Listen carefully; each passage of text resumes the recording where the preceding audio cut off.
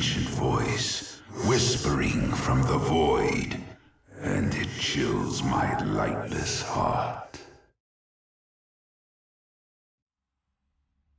G'day guys, Duckville here. It is the 4th of February. It's my stepmom's birthday. Make sure you say happy birthday to her. But today we are going to have a look at a Zerg vs Protoss on Xel'Naga Caverns. This has been the theme of the day today, is Xel'Naga Caverns, so we may see some more games on this or something like that, I'm not sure. But our Zerg player down here is from the NSP team, I believe. NSP.Fatigue, I think his name comes out as, something like that. He's got to be our red Zerg down here in the bottom left corner of Xel'Naga Caverns in the Bat Caverns, and our Protoss up here, as we can see, is NEXLyn. Now, don't be confused, this is not the Lyn from the Moon team, of course. Not the Moon team, the Fox team, that's the one. I'll get it right someday. And yeah, so this is a different Lyn. I'm not really sure if it was just a copycat name, like originally Marine King Prime's original name was Boxer, and being a copycat name of Boxer, but either way, he is going to be our blue Protoss up the top there in the top corner, and we will see some interesting builds here. I know normally I don't actually watch, one of my things is to not actually watch replays before I actually cast them, but lately there have been some absolutely appalling ones that I sit there and I cast them, and then you know, I get through the games and it's just an absolute pile of crap. So I have been checking some of these ones lately just to make sure they do have something interesting in them, or they have some cool players in them. So we do see a annoying probe coming down here to the natural of our Zerg player, Fatigue, and pops a pylon down here just to make sure that the hatchery doesn't go up too quickly. As you can see, our Zerg player is actually up to 15 supply, so normally you'd want to have one up by now, and as a response to that, he's going to grab his spawning pool and the extractor quite quickly there. So he's going to head out, grab some speedlings, make sure he can get some map control, obviously to take out this pylon as well. Then he's going to put that hatchery down, I would assume.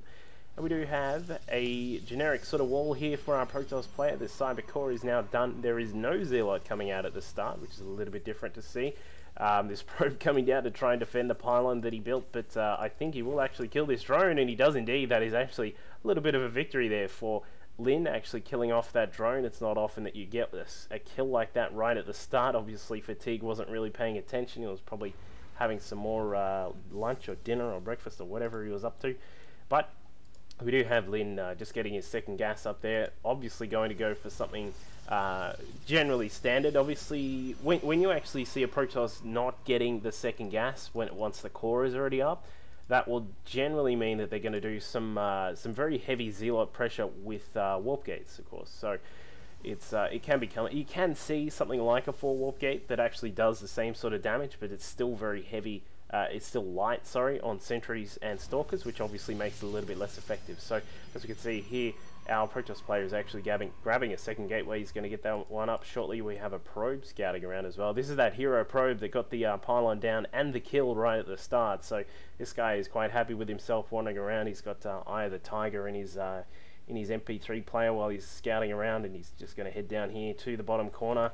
And we do have a couple of Zerglings heading out. They're going to try and put some pressure on the front of the Protoss base. You would expect them to probably have a shot at the wall if they can, but they're not obviously going to be able to there. We do see a sentry is out in time, and he'll be able to help out with the defense. Now, Lyn's got the sentry, of course, is there. We've got the second sentry on the way, so with the second sentry we'll probably see some sort of expansion quite quickly there from our Protoss player. Now, a third warp gate is up and running as well, as we can see here. Another probe. This hero probe is getting certainly worth his money here. He's going to die to this queen though, but he's seen the Roach Warren there, of course, and he's seen that there is no second gas yet. So this sort of signifies, if I remember my Zerg correctly, that the Zerg player here, Fatigue, is not going to do anything too harsh at the start, but he's definitely going to be able to defend himself if he needs to. But a couple of Zerglings going down here. He's going to lose this Overlord as well. The Overlord goes down, and the sentries are doing their job there with a couple more. As we said, we have 5 sentries coming out here. I've lost my connection to Battle.net, as if I actually care. We'll close that one down. The 5 sentries have come out now. This is what you generally see with this sort of fast expansion. You'll see some sentries to make sure you can actually force field your ramp if the Zerglings try and run by. or to, of course, force field off roaches or any sort of early pressure that you may see from a Zerg player. Now, we do see that the lair is on the way, the second gas is on the way. We probably will see a third gas shortly as well, but we'll see how that pans out for our Zerg player. He's got a couple of roaches out to make sure he can defend as well. You want to make sure you're on top of your army production, just to make sure that if any shenanigans come out from the Protoss player, you can actually defend against it. And it looks as if this probe is also going to head around the hallway down here. It's not the tasteless secret hallway, it's actually the John the Translator common knowledge hallway, but infinitely more useful than the tasteless secret hallway, I believe, as we have seen in many GSL games. Now, Lyn's actually got a Stargate out. This is very common now to see a Stargate come out pretty quickly there, and of course to see a Phoenix come out of it usually pretty quickly. No, we've actually got a Void Ray, so we're going to see some Void Ray action from our Protoss player. He's going to lose his probe, unfortunately, but he's going to have the Void Ray there, obviously, to help out. Oh, he actually saves that probe. That was a VIP probe coming down and being saved by the Protoss forces there.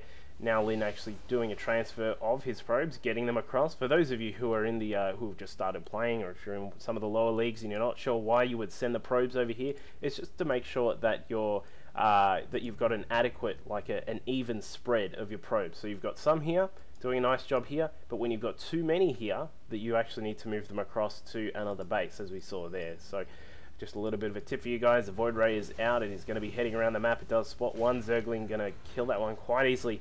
The problem for Lyn now is that the Void Ray is now a known attacking unit for our Protoss. So Fatigue's going to be able to build up some units and actually defend against it. What he's going to do here is put down some spine crawlers. He's got some roaches, obviously. He knows this attack is coming. This Overlord may go down. Yeah, it's probably going to go down, and actually this will help charge up this Void Ray.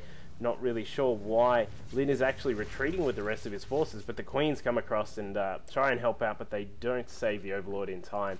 One of the spine crawlers gets cancelled. This is a really good sign of a high level player, is that you're actually really doing good calculations of how much defense you actually need to defend these sorts of units. But as we can see there, that may have been part of the plan for NEXLyn, just actually removing his gateway forces and making it look like he didn't actually have too much else apart from the Void Ray, and it may have actually worked. But we do have Roaches and Hydras moving out here. 4 Hydras obviously to provide the anti-air support for these Roaches, not to mention the high DPS that Roaches do. And they're going to move up here along this this left side of the map there. We do have one roach hanging around here, providing a bit of trouble there. Not really sure what the point of that is, but either way, it's pulled the Protoss forces back, and he's going to need to defend against an attack perhaps here.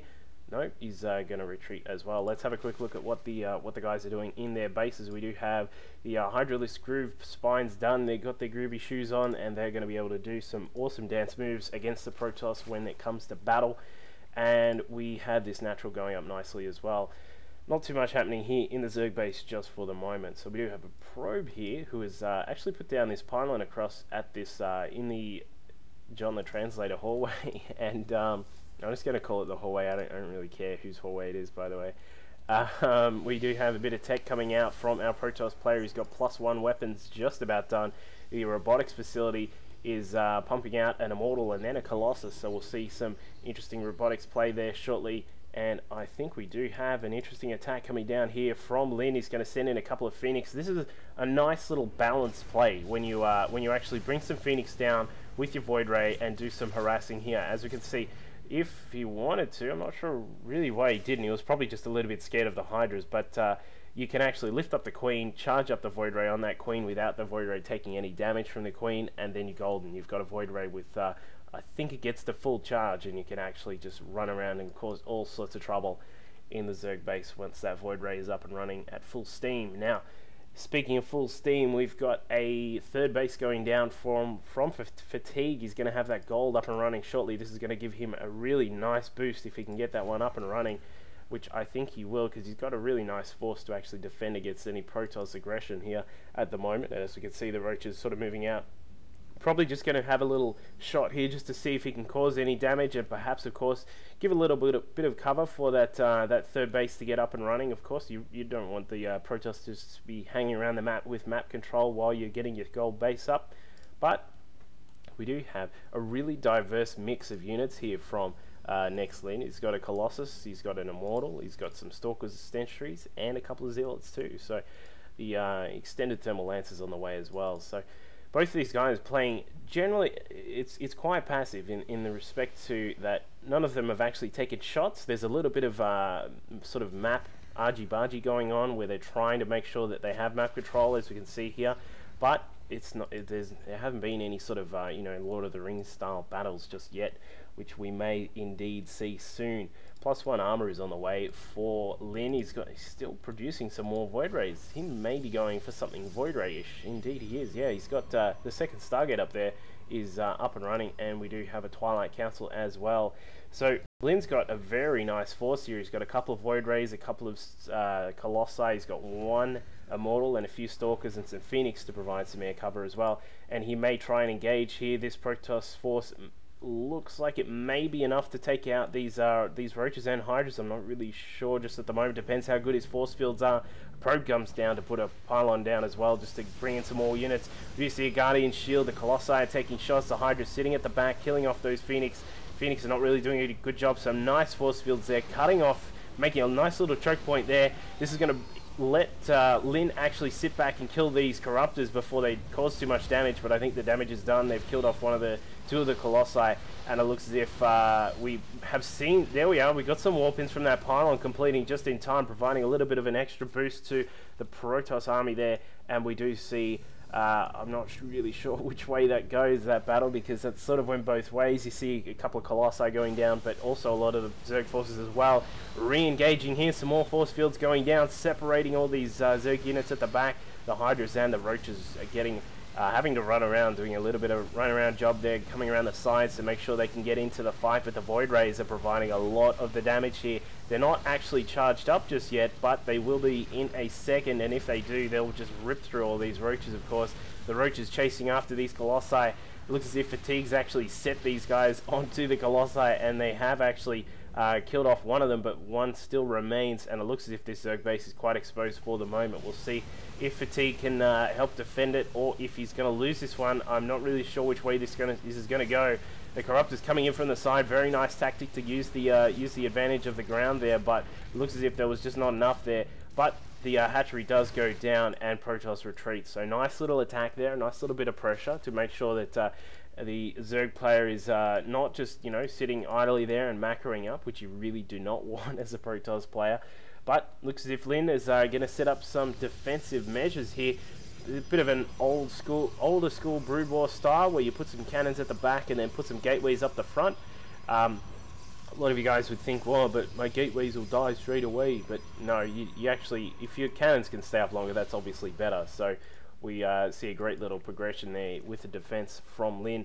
Looks as if Fatigue is going to try and get some more macro going, taking this fourth base over here. This is a little bit of a risky base, perhaps. I'm not really sure if this one was the best one to take. Depends how he spreads his creep. If he does a nice job spreading the creep tumors around, he might be able to keep that one nice and safe. But looks as if the Roach spots these cannons, somehow gets away. That Roach actually is surviving on 33 health, and he's got he's just running away, trying to run home and actually tell the boss that the third base is up and running. More Void Rays still coming out here from our Protoss player Lyn. He's currently got 4 Void Rays, and he's going to need a few more if he's going to take this Zerg to town. But it looks as if some Zealots have warped in here at this pylon down the bottom, and these Zealots are going to be able to come in here and take out this 5th base. I'm not sure if he actually knew that was there initially, or if he spotted it somehow. I haven't seen any observers out on the map, which is interesting. The Zerg hatchery gets cancelled, and indeed the Zealots have done their job there, but they're probably going to get caught up by these Roaches. 5 Roaches, 6 Roaches, 7 Roaches coming down. I'll count that one right next time. The 7 Roaches coming in to take out these Zealots, doing a little bit of micro just to make sure that all the Roaches don't die, but we do see 3 of the Roaches actually going down, which is a little bit unfortunate. I don't think that was actually needed, but Protoss Lyn has finally moved into his own gold, so he's going to be able to get his own economy up and running quite nicely here. As we can see, +2 weapons for ground is on the way.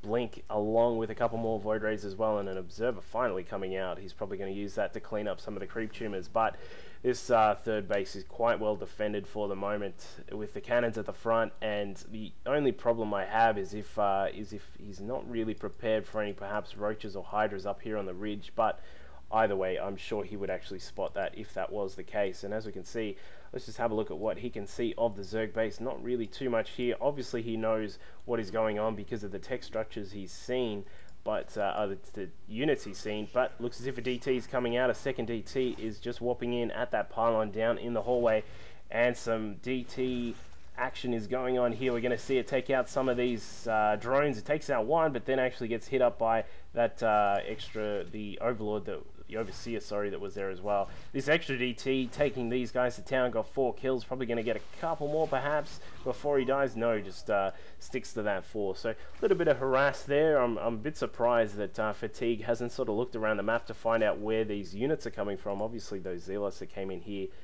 perhaps could have run around, but those DTs, I mean, you've got to check sometime to make sure that there aren't any extra units. As we can see, he has no idea. He hasn't even gone anywhere near here, but he does have some more DTs coming in at the back, so he's going to need to be well prepared here. I'm not sure which way Lyn's going to go with these. He'll probably just go straight into this expansion again. 3 DTs, but the Overseer is here, and is going to see every single DT that is there.